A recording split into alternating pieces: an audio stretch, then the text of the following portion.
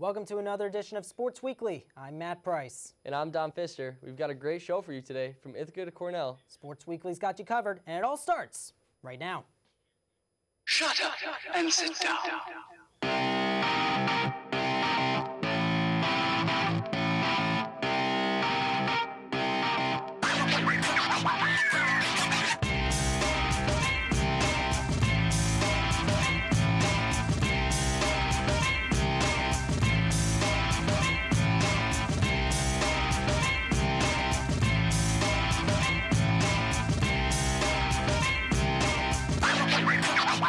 Start tonight by heading over to the Robert J. Kane Sports Complex at Cornell University, where the Big Red women's soccer team looked to continue their red-hot start at 3-0 as they took on the 3-2 St. Bonaventure Bonnies. It was all defense in the early going, as the stingy St. Bonaventure defense would force the Big Red into taking a difficult shot from deep that would sail wide left. Cornell would show some resiliency of their own on defense. After a scramble for the ball, Big Red goalkeeper Miranda Iannone would dive on the ball to prevent a Bonaventure goal. Iannone would secure 2 saves on the day. Offenses would continue to struggle as a Cornell shot sails just over the top of the goal at the 36-minute mark in the second half. The Bonnies would not let up on their defensive end. Look at the bender by Cornell's Emily St. John that is headbutted by the Bonaventure defender. That is how a student athlete uses their head. The ball would ricochet back to St. John, who would put it just over the goal and out of play. A Cornell corner kick would end up being the first and only goal of the game, as Kaylee Gregory headed the beautiful pass into the net, putting the Big Red up 1-0 in the 74th minute. Gregory mobbed by her teammates after scoring that incredible goal that would secure the win for the Big Red. The win for Cornell gets them off to a perfect 4-0 start, while the Bonnies fall to 3-3. Next up for Cornell is going to be a matchup against the Great Danes of the University of Albany, who are coming off a 3-0 win in their matchup against St. Francis Brooklyn. Staying on the East Hill, men's soccer looked to win its 8th match of the season on Tuesday as it battled Bucknell at Berman Field. The Big Red had not won a game since October 12th. How would they do here? Jumping over to the 25th minute of the contest, this is Cornell's Tyler Bagley with a shot attempt, but Bucknell goalkeeper Emmett Whitmer says not so fast. Spectacular diving save to keep the match scoreless. Then about 10 minutes later, Big Red with a corner kick attempt. The ball is headed by a Cornell player, but look at Whitmer knocking the ball away. Bison are able to clear it after that, and then we move ahead to final minutes of the first half. George Pedlow finds his teammate Griffin Garrard. However, Garrard does not kick the ball hard enough to get it past Whitmer. Big Red outshot the Bison 4-0 in the period, but the game would be knotted at 0 at the half. Second half now, just over 34 minutes remaining in regulation. Big Red with a free kick attempt to try to strike first. Bagley hits the top of the post, but look who is right there to finish the job. The senior Brady Dickens. His first goal of the season gives Cornell a 1-0 advantage. Later in the half, about 6 minutes to go. A lot of chaos ensuing on this sequence. You have Bucknell players doing everything they can to clear the ball out of their zone and avoid further damage, and the ball eventually would land in the feet of John Scares. He finds a sliding Spolax Wixel, but somehow Whitmer is able to get a hand on it. Keeps the deficit at 1. Final seconds now. Bucknell with one last shot to tie the game. Cornell goalie Braden McSwain knocks the ball away. Stefan Golitz, though, is wide open for Bucknell, but he kicks the ball over the net. The Big Red survives a wild night at Berman Field, a 1-0 victory over the Bison. That save by McSwain in the final few seconds was his only save of the night. Brady Dickens scored the lone goal of the match in the 57th minute. As for Bucknell, Emmett Whitmer, Nick King, and Zach Herchala each received a yellow card. Bison fall to 5-6-5 on the year, while Cornell improves to 8-5-2. Big Red wraps up its home schedule against Ivy League rival Princeton on Saturday. After the break, next Sports Weekly's Max Lichtenstein has a closer look at one of the team's most important pieces. Goalkeeper is the one position on the soccer field where you can either become the hero or the villain. When we come back, we will sit down with Ryan Shello, goalkeeper of the Cornell Big Red, and see what his journey was like from Miami to Ithaca. Stay tuned for more. Welcome back to Sports Weekly. I'm Matt Price. And I'm Don Pfisterer. For any soccer team, the keeper is such an important part of the team. And for the 8-5-2 Cornell Big Red, that is no different. Our own Max Lichtenstein has more. Cornell men's soccer is a team on the rise, with national rankings and regional rankings in the past 2 seasons, and wins over programs like Syracuse and UAlbany. The man in net, Ryan Shello, has played a big part in the team overall success. My coach and his staff have really implemented as a brand new coach since they got here, which was also my first year here. And it's just putting in the effort is the main thing. Be willing to work harder than all the other teams and just doing the right things both on and off the field, treating yourself the right way, treating your teammates the right way. And I think every year the culture's gotten better and it'll continue to get better. The Miami native has played a total of 35 matches in net for the Big Red, and currently this season has a 7-3-1 record in between the pipes, with 5 total shutouts. Missing a year due to injury, Shello is available to come back for a redshirt season next fall. Looking to run and hits it in. Almost over. Shello does. Right now my plan is to keep playing soccer after school, and after that, not really sure what's to come. Probably find a job of some sort and see how it goes from there. Ryan Shello has a bright future ahead and has all the tools a great goalkeeper needs. Professional soccer isn't Shello's future plans, but the goalkeeper wants to stay focused on the current season at hand. Shello has been a tremendous backstop for the Cornell men's soccer team in his last 3 years and hopes to continue his improvement as he may come back for a 5th year next year. In Ithaca, New York, I'm Max Lichtenstein, Sports Weekly. As success continues for 2 of Ithaca's collegiate programs, it is now different for a local high school team with a new face. Sports Weekly's Alex LeMay has the story. Lansing Bobcats soccer head coach Benji Parks has lived in Lansing his entire life. You know, I grew up here. My mother grew up here, and so I've grown up. I played soccer, baseball in high school. You know, we kind of started the run my senior year for this boys soccer team. Made it to Middletown for the state finals, and then we won it all for baseball my senior spring. So it was kind of a nice way to get out and finish my high school career. Benji is even an IC alum, where he played baseball under Coach Val. And then I went off to Oneonta for 3 semesters, and then decided I wanted to move back to Ithaca and transferred back to IC and finish my career there. To say that Benji loves the local area would be an understatement. You know, I love it here. You know, I think that's what I realized when I went to Oneonta. Just the amount that I missed, and there's so much to do. You know, there's the downtown, there's the waterfalls. You know, you have your local sports, which are really good around here, and there's so much to do. Benji missed his hometown of Lansing so much. He's back here now as a gym teacher and the head coach of the boys soccer team, trying to lead them to their 3rd straight state title. The coach I took over for was probably the most influential person beside my parents in my life. And so when he passed away suddenly, you know, I felt like it was my job to step up and carry on his legacy. He's like a brother, an older brother to us. He like drives hard work and consistency and communication, and that we want to have a good team like bond, and that team bond has really helped us win. In Lansing, Alex LeMay, Sports Weekly. Staying on the pitch, Ithaca field hockey had its 5-game winning streak snapped by Susquehanna last weekend. The Bombers look to get back on the winning side of things when they hosted SUNY Cortland at Higgins Stadium. This was an exciting game from start to finish. Picking things up late in the first half. This is Ithaca on a corner strike attempt. Victoria Sestito with a shot, and it goes off the stick of her teammate Samantha Horowitz. That is Horowitz's 3rd goal of the season. Bombers strike first and would lead 1-0 at the half. Moving right along, early 3rd quarter, Cortland forces a turnover. Take a look at Molly Quinlan on the breakaway, bypassing one Bomber after another. She has her teammate Lily Fox blocking in front, and Quinlan sneaks by a sliding Savannah Lenker and shoots a line drive into the goal, knotting things up at 1 apiece. Just over 60 seconds later, a corner strike opportunity for the Red Dragons. Shot by Hannah Burchell. Savannah Lenker says, "I don't think so." The Ithaca goalkeeper keeps things tied at 1. A few seconds later, though, Quinlan, after the pass from Burchell, gets inside the box and shoots the ball past Lenker, Quinlan's 2nd goal of the game, and it would prove to be the difference in the contest as Ithaca would not find ways to respond. The Red Dragons march into Higgins Stadium and knock off the Bombers 2-1.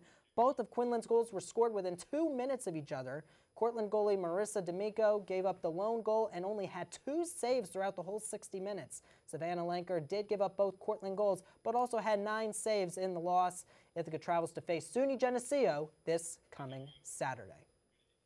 The Ithaca College women's volleyball team had their Liberty League home opener against rival Union at Ben Light Gymnasium.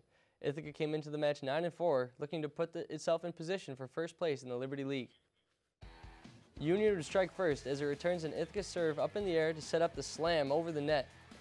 The first set would go back and forth before Ithaca took a 24-20 lead, and after an amazing rally consisting of both teams keeping the ball alive, it was the Bombers who prospered in the end, winning the set 25-20.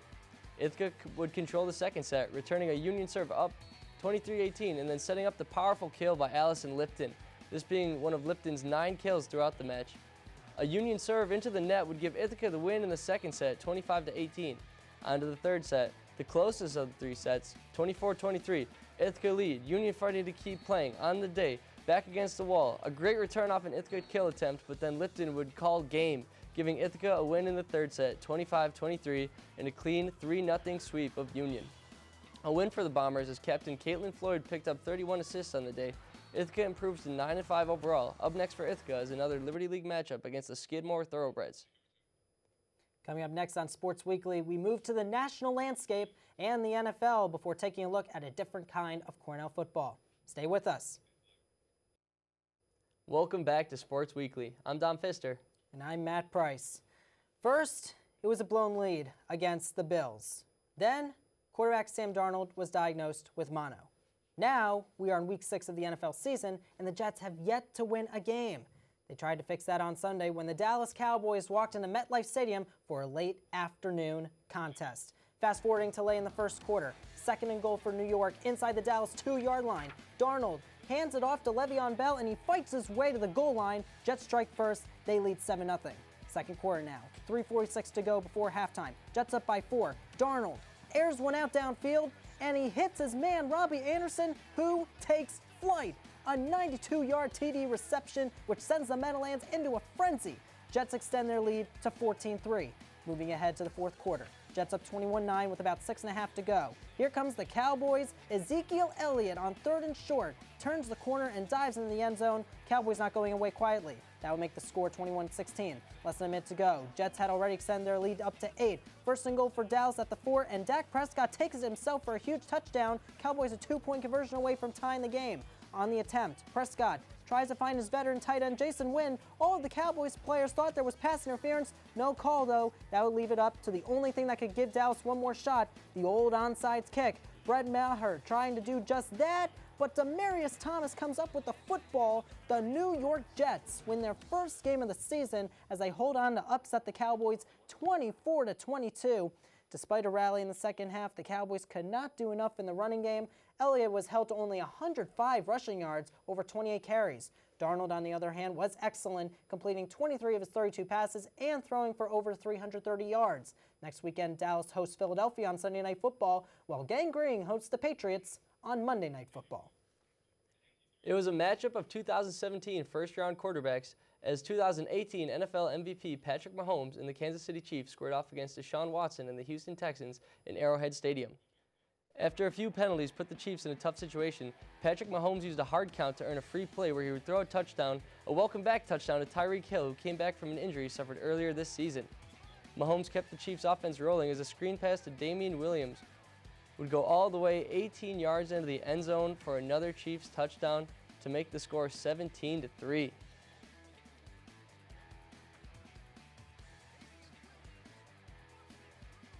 Second quarter, Deshaun Watson marches the Texans down the field, and running back Carlos Hyde would finish the drive with a 2-yard touchdown run untouched to make the score 17-16.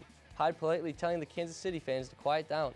23 seconds left before halftime. Watson looking to pass to the Chiefs' 4-yard line. Can't find anyone open, so he takes it himself for another Texans touchdown, a Houston 23-17 lead at the half, coming out of the half. Mahomes works the scramble drill and finds who else but a wide-open Tyreek Hill for his second touchdown of the game. Hill showing off some of his dance moves he must have been working on while recovering from his injury. Chiefs up 24-23, Texans at the goal line. Watson, play action fake. His receivers get jammed at the line of scrimmage, so he improvises and fights for the touchdown to put his team back on top. The 2-point conversion, Watson buries the ball into the chest of DeAndre Hopkins, who gets thrown to the ground but holds on to make the catch, and the Texans convert. 31-24 Houston. 2 minutes to go. 4th down and 3, and the Texans go to their guy Hopkins, who makes the catch and secures the win for his team. Texans hold on to win 31-24. Watson and Mahomes combined for 553 yards and 4 touchdowns on the day. The Texans advanced to 4-2, while the Chiefs' loss brings them to 4-2 on the season as well. Up next are 2 divisional games for each team. Texans will take on the Colts, while the Chiefs will play the Denver Broncos. Coming up next, we'll have more. Stay with us.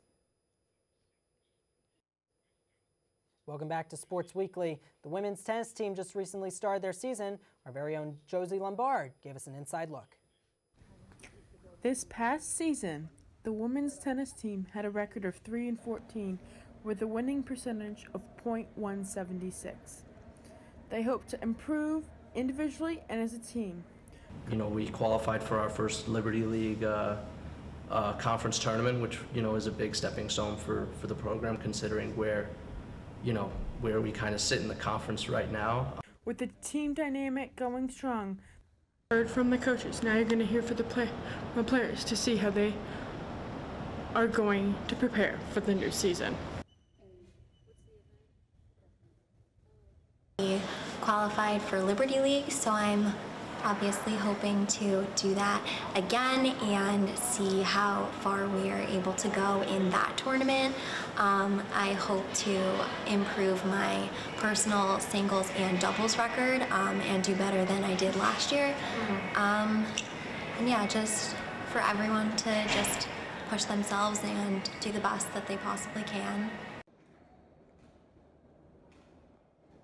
With a sport like tennis, you kind of get the best of both worlds because it's very individual in the sense that it's just you on the court, especially when it's singles. But then you have, when you're playing doubles, you have a partner, and you're able to combine the team element with what you want to personally accomplish for yourself. From Glacier Arena in the Over at Cornell's Sholkoff Field, we have some Ivy League sprint football action. Now, what is sprint football, you may ask? It is the college football you are used to watching with one added twist. All players must weigh 183 pounds or less. Currently, 10 teams make up the Division I league. 2 of those schools are the Cornell Big Red and Penn Quakers, who faced off against each other last weekend. First quarter, Penn already up 6-0, and an absolutely beautiful fade ball by quarterback Eddie Jenkins to the back of the end zone will increase that score to 13-0 in favor of the Quakers. Penn ball, great catch by 81. Penn ball inside the red zone again. This time they dial up a quarterback draw play that fools the defense as Jenkins scurries in untouched for 6. Penn running away with it up 26-0. And in Cornell territory again, the jet motion and fake sweep. Jenkins keeps it, makes a few defenders miss on his way to his second rushing touchdown of the game, 40-0. Now Penn lead and a running back sweep by Laquan McKever will increase that lead some more as the Quakers go up 46-0 over the Big Red. Penn pouring it on. 61-0. Cornell showing signs of life as they drive into Penn territory. And number 44, Jacob Wincup, powers his way into the end zone to get the Big Red on the board for their lone touchdown of the day. Penn takes this one 61-7. Penn earns its first win of the year to get to 1-1 on the season, while Cornell drops to 1-1 on the year as well. Jenkins absolutely lighting it up, having 4 touchdowns and over 200 yards passing. McKever adding another 150 yards on the ground in a touchdown. Cornell looks to rebound next week as they will take on the Army Black Knights, while Penn will host the Post Eagles. After one more break, we will be back with a look inside the Ithaca College men's basketball team season. Don't go anywhere. Sports Weekly, we'll be right back. Welcome back to Sports Weekly, where our very own Carson Williams got an inside look at an Ithaca College men's basketball team that believes they can compete for a Liberty League championship.